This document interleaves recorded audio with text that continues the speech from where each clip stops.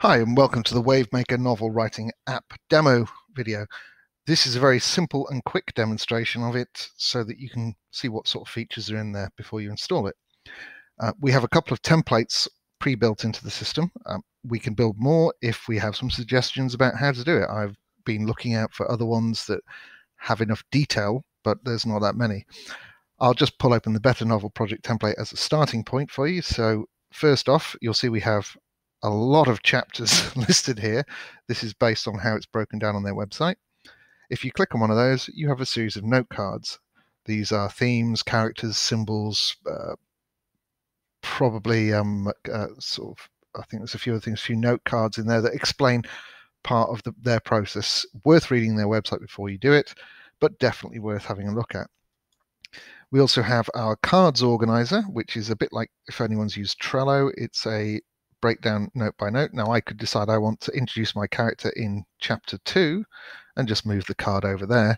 The card will then appear in that listing, which makes it easy for you to work through your novel. So you can actually start in this bit and build your novel up by writing little cards that will remind you of scenes that you need to do in each chapter or in each section of your novel.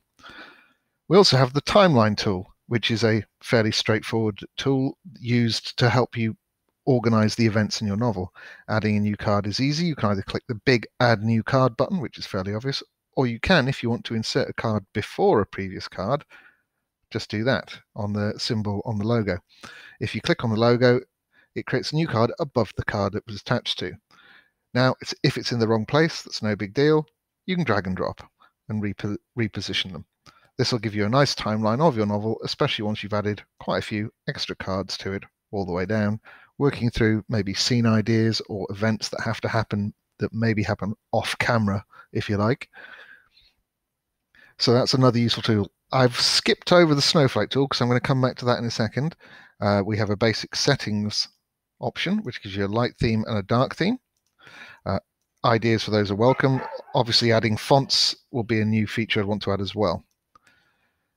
If you want to disable some of the extra windows so that you can actually have a much neater writing view, just use these little arrow keys at the top of the screen and you can bring them back like so. They are also draggable, so you can resize them to be however you like. So if you're writing and you want your cards to be a bit more visible, you can do that.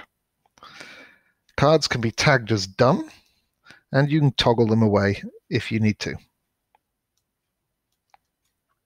Now I'm going to jump back out again, and I'm going to open a project file. As you can see, I am using Windows, so I'll just choose one of the ones I've created there, and this one's called Captain Stupendous. What I'm going to do is I'm going to jump straight to the snowflake section.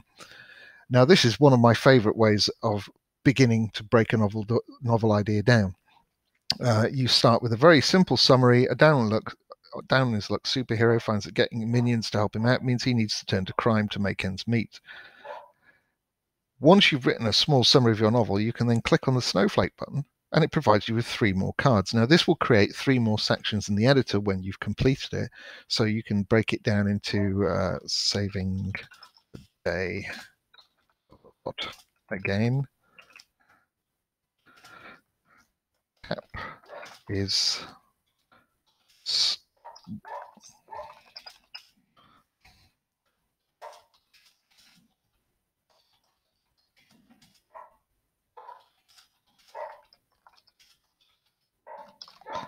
okay. Hires. Oh, sorry, I hit the caps lock key.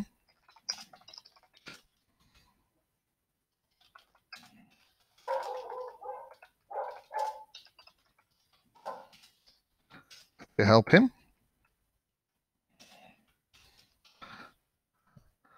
And the third one is villain cap turns to crime to fund minions. There's a very basic rundown of the novel. Click that button. It'll ask me if I want to replace the card. I click replace it, and it does that.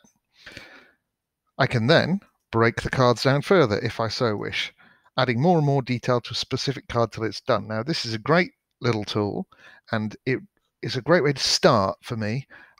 Because when you jump back to the editing, when you're actually starting writing, you'll notice that your cards, actually I didn't give these titles, middle, and let's call this one end just for now.